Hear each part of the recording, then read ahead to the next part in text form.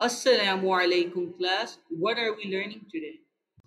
Yes, we are learning about Surah Kawthr.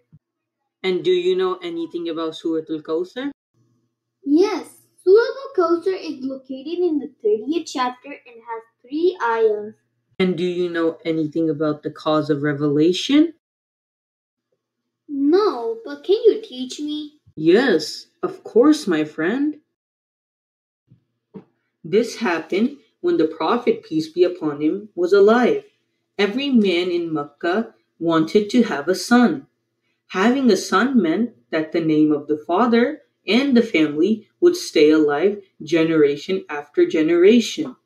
The Prophet also had sons, but one after another they died. This caused all the people in Mecca to call the Prophet Abtar. The word Abtar means a man without a son. Still, in response, Allah subhanahu wa ta'ala said that all those people will once be Abtar. What does Allah subhanahu wa ta'ala mean when He says these people will also be up there?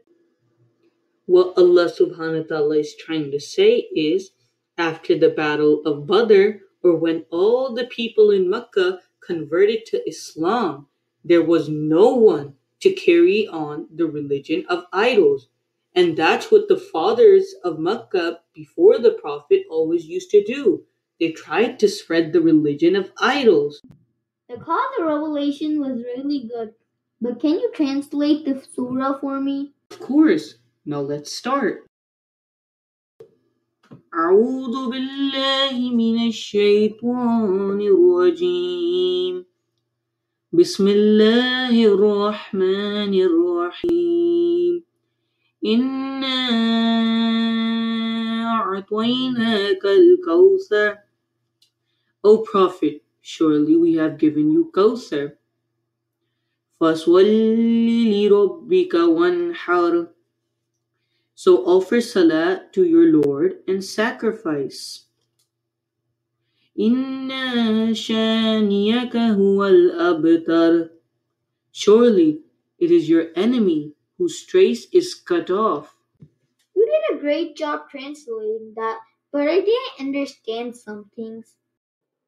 I hope I can answer them for you. What does the word Kawthar mean in the first ayah? The word Kawthar has 26 different meanings. Surah Al-Kawthar means Surah of great blessings and bounties.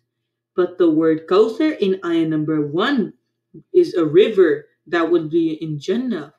And the Prophet, peace be upon him, will actually pass out water to all the people in Jannah from that river. So, what does Allah subhanahu wa ta'ala mean when He says to sacrifice for Him? In ayah number 2, Allah subhanahu wa ta'ala says to offer salat. You understand that part. But when He says to sacrifice for Him, Allah subhanahu wa ta'ala says you sacrifice a lot for your idols by giving them many things.